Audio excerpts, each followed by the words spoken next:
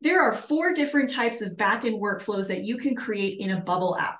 Here's how they work and when you would want to use each of them. The first is the API workflow. This is the most common type of backend workflow. API workflows can be triggered from inside of your application, so a user can click on a button to trigger it. They can also be triggered from external systems. So let's start with the internal example. Let's say that you have a user that needs to schedule an email to go out at a future point in time. The API workflow is excellent for this. So they'll click on a button and you'll run an action to schedule that API workflow to run at some future date and time.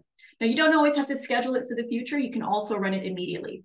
The API workflow also lets you run multiple times on a dynamic number of items. So again, let's say that a user wants to send an email out, but now not to just one recipient, but to some unknown number of recipients. You can schedule that API workflow on the list of recipients. This can be fully dynamic. So whether it's 10 people, 100 people, the logic that you create will tell Bubble to run this multiple times.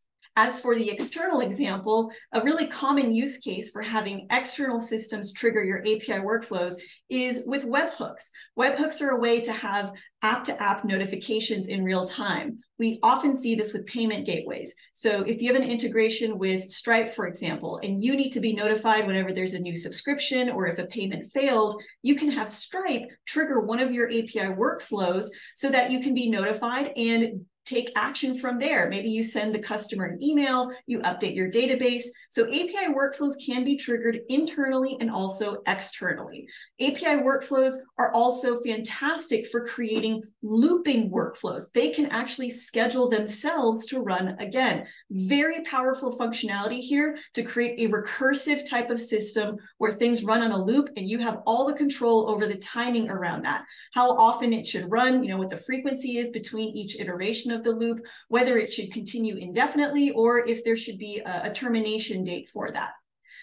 The next type of backend workflow is the database trigger. Now, this is something that actually is triggered indirectly. Unlike the API workflow, a user can't click on a button to trigger a database trigger. As the name describes, this triggers when Bubble detects a change to the database. So you define which data type you want to wait for a change on.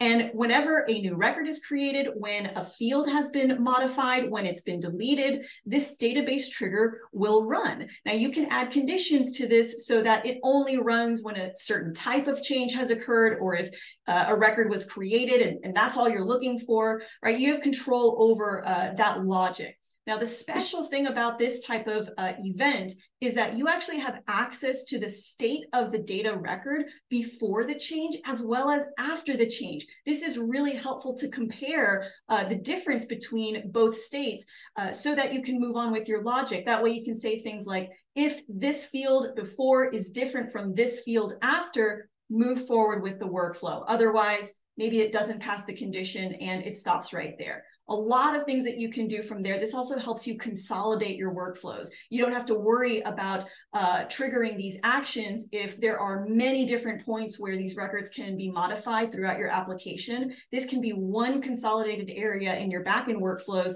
that handles it for you. You just want to make sure that you have the right conditions in place so that it really only runs when you need it to. The third type of backend workflow is the custom event. Now, custom events also exist in pages, so you can have those in your page workflows as well. It works the exact same. Custom events are workflow events that have to be triggered by another workflow. So again, you can't directly trigger it with one button click. It actually has to be triggered from within another workflow. And you have the option to trigger it immediately or to schedule it after a certain number of seconds in delay. Other than that, it works just like any other regular workflow. This is great for creating an intentional sequence of actions so that things run in a certain order.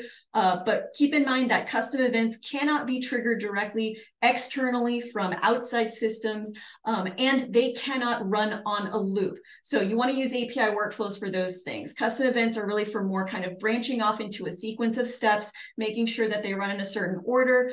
But just like API workflows, you can set up multiple parameters to send data to the event that can then be referenced in the actions.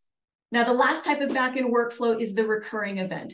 This is great if you have simple recurring workflows that you want to run on a straightforward frequency. So the preset options that are available to you are daily, weekly, monthly, quarterly, and annually. If you needed more granularity there with the timing, you'd have to get crafty with the logic, and you can only define one type of thing at a time. So this is really for very straightforward recurring workflows.